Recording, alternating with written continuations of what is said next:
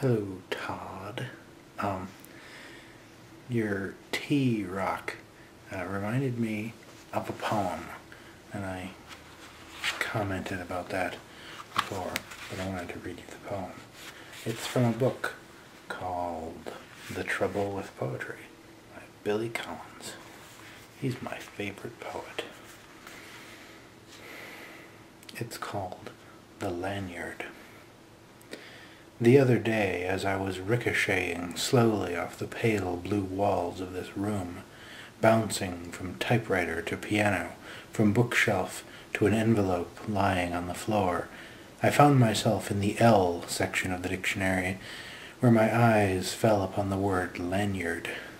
No cookie nibbled by a French novelist could send one more suddenly into the past, a past where I sat at a workbench at a camp by a deep Adirondack lake, learning how to braid thin plastic strips into a lanyard, a gift for my mother.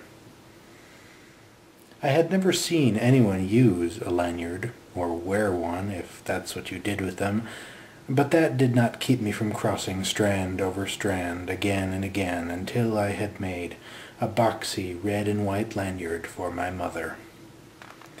She gave me life and milk from her breasts, and I gave her a lanyard. She nursed me in many a sick room, lifted teaspoons of medicine to my lips, set cold face cloths on my forehead, and then led me out into the airy light and taught me to walk and swim, and I in turn presented her with a lanyard. Oh, I love this part. Here are thousands of meals, she said, and here is clothing and a good education. And here is your lanyard, I replied, which I made with a little help from a counselor.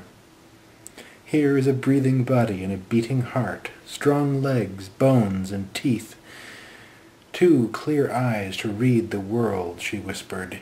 And here, I said, is the lanyard I made at camp. And here, I wish to say to her now, is a smaller gift, not the archaic truth that you can never repay your mother, but the rueful admission that when she took the 2-tone lanyard from my hands, I was as sure as a boy could be that this useless, worthless thing I wove out of boredom would be enough to make us even.